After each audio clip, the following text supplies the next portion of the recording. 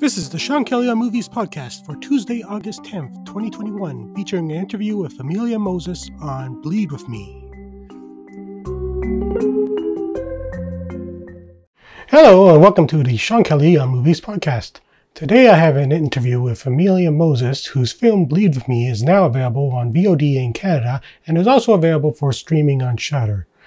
This release is well timed since it was 1 year ago this month that Bleed With Me had its premiere as part of the Fantasia Film Festival, and it also played on Super Channel last fall as part of the Blood in the Snow Film Festival, which is when I conducted this interview.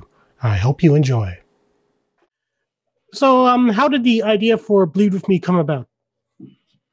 Bleed With Me was a concept I came up with like a couple years ago now.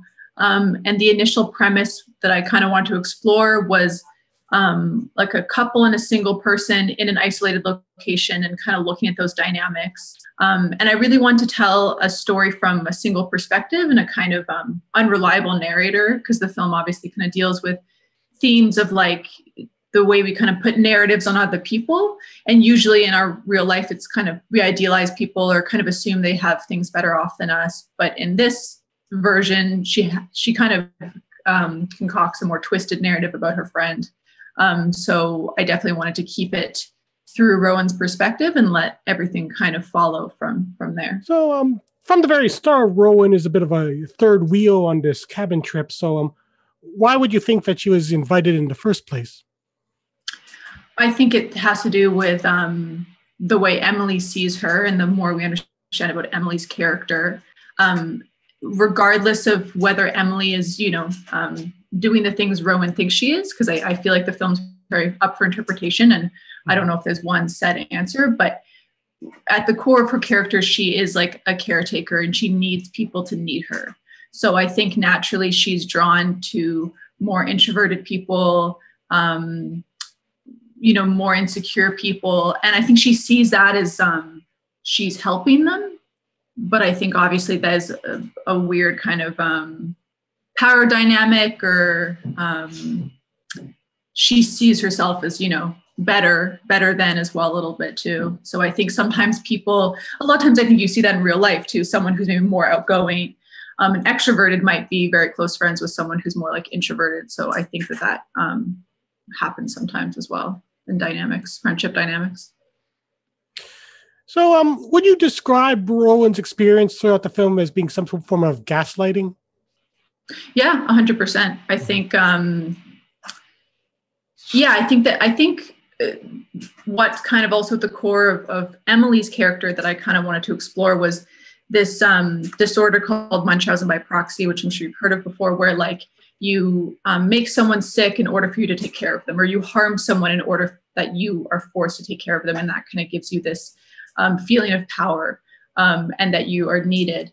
And I think inevitably that definitely has an element of gaslighting in it, because you're trying to convince someone that they're sick or crazy, or that they're wrong in some way. So I think there's definitely an element of Emily. There's definitely an element of gaslighting in Emily's character for sure. So much of the film is about the dynamic between Rowan and Emily. Vender is also Emily's boyfriend, Brendan, who's kind of like a bystander to everything that's going on. So what would you say is his mindset throughout the film? Yeah, I mean, I think Brendan also kind of remains ambiguous as well. Like, I think that earlier on in the film, you're not sure kind of how involved he is, but I think very much he's not involved. And that was the intention, to kind of let him be more of like he almost becomes the third wheel, like as the film goes on. And he's there kind of as a foil for the two women. Because I think, especially at the beginning, sometimes the two women are kind of talking to each other through him. I think it's interesting sometimes when we only know a friend through their partner, or only know their partner kind of through your friend, like Emily's the kind of the core person between these three people, right? And I think she enjoys the fact that she is in that power position in this kind of triangle. And so I think Brendan's presence is important because he kind of shifts those dynamics sometimes, not because who he is, but just by the very nature of him being there, the very nature of him existing. But he's kind of supposed to remain more of a neutral person who can kind of push back against Emily at times. So talk a bit about the ambiguity of the film. So how do you expect audiences to like interpret what's going on? Yeah, I mean, I think that the core of the film for me is portraying this kind of codependent relationship, and also Rowan's kind of journey from desperately wanting something. So she wants friendship. She wants this confirmation of friendship from Emily, and feeling secure in that. And then by the end of the film, spoilers, she doesn't get what she wants. And I think that's kind of interesting when characters like sabotage themselves a little bit, because again, regardless of whether Emily's really doing something, Rowan doesn't get what she wants or needed at the beginning of the film. And I think that's kind of interesting. And there's an opportunity where like it almost could work. You know, both women kind of need each other and are kind of obsessed with each other for different reasons, but their friendship kind of works in a super fucked up way, because they do both complement each other. But ultimately, Rowan doesn't succeed in that friendship, in that relationship. I think kind of the ambiguity lies with more like the extent of what Emily is doing to her. So I think that you could read it as like it's really happening and she's trying to consume her blood or take her blood for whatever reason as some way to weaken her, and get her to stay, you know, that codependency thing as well. Or you can read it somewhere in the middle, like there is an element of gaslighting and Munchausen by proxy, and she is making her sick, because that's much more of a grounded thing. But then Rowan is taking it to this kind of vampiric level of like Emily is this like monster figure, or nothing is happening at all. I feel like inevitably what the film suggests is that there's like it's somewhere in the middle.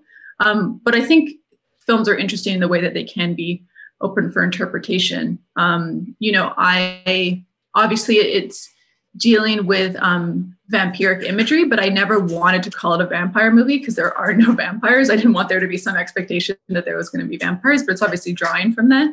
But a lot of people I've talked to about the film have just straight up been like, she's a vampire, no doubt. So it's interesting. I really love that part of it where people can put their own interpretation on it. Well, definitely, this is moving into spoilers a bit, but I think the biggest head scratcher in the film is when Rowan finds the scalpel and vial in the floorboards, and like you're wondering, did Emily put it there, or did like Rowan in some sort of fugue state put it there? And yeah, no, I mean, I think that whether it's noticed by the audience or not, there was a conscientious effort in the script to establish things in the first half of the film.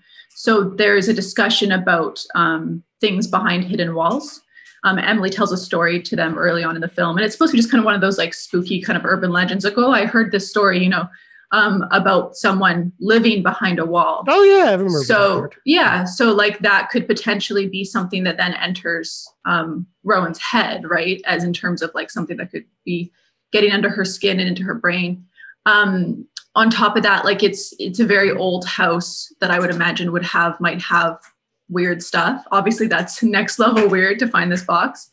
But again, I think you could totally see it different ways. I think that to some extent, the film is sort of about narratives and storytelling because she's creating a narrative that we don't know is true or not.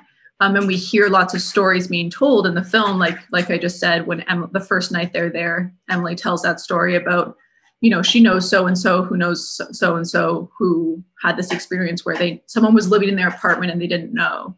And then there's the whole story about the stalker and stuff. And so Rowan's very much kind of consuming these narratives and they're getting into her brain, but also she's expressing these narratives too that have maybe not aren't fully true or have, you know, she's potentially lying or she is lying about stuff as well.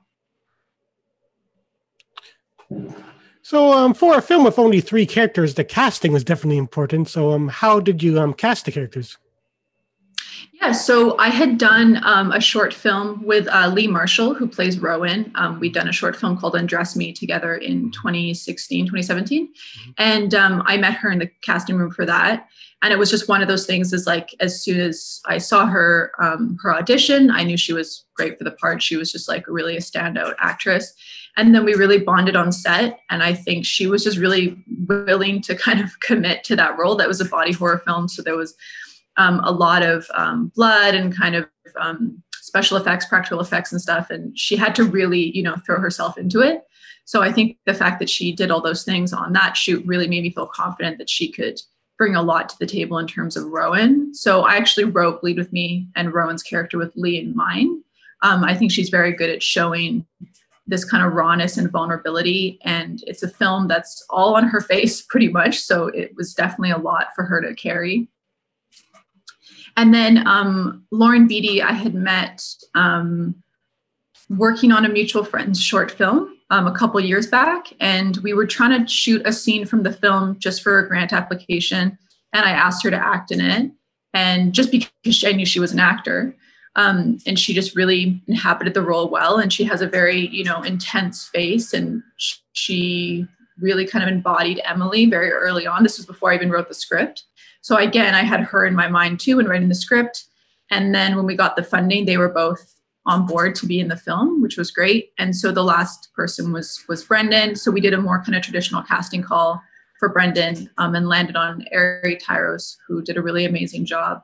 And my main worry was kind of like the three of them all getting together or like all like getting along, I guess, because we were in this cabin for a long time. It's just the three of them. Like I wanted them to all be able to like trust and support each other. And they all really had great chemistry from very early on. And we spent a lot of time just kind of hanging out in advance to kind of prepare for that. Kind of like I think I remember from the Bits Q&A, there was something about limping up a hill. Yeah, so Lauren unfortunately got into a motorcycle accident on a trip. And we were shooting in January and she called me in November and she's like, I'm in a hospital in Mexico and I can't walk currently.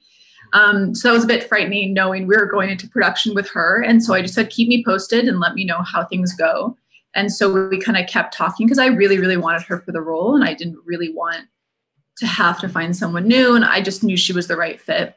And then she had recovered a fair bit.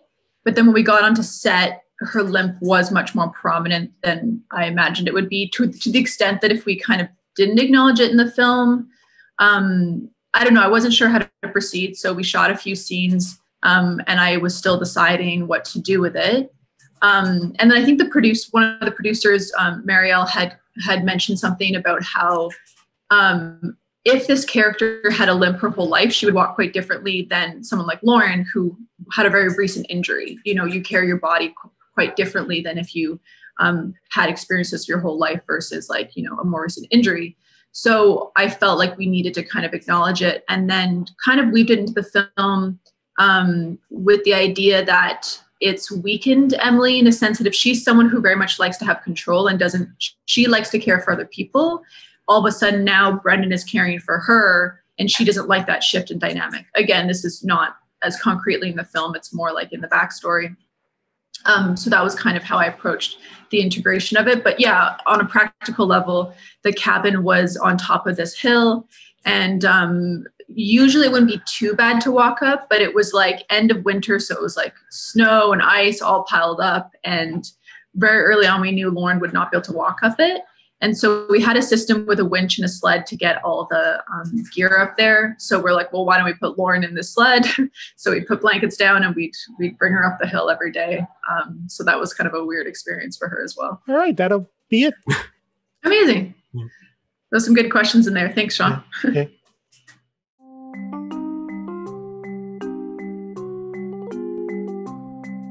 The Sean Kelly on Movies podcast is hosted and researched by Sean Patrick Kelly and is a production of skonmovies.com. Hosting, music, and transitions courtesy of Anchor.fm. Episodes and show notes can be found at skonmoviespodcast.ca, and you can subscribe to us via Spotify, Apple Podcasts, Google Podcasts, and where else podcasts are hosted. Support us by joining our Patreon at patreon.com/skonmovies. This has been the Sean Kelly on Movies podcast for August 10th, 2021, and I'll see you next time.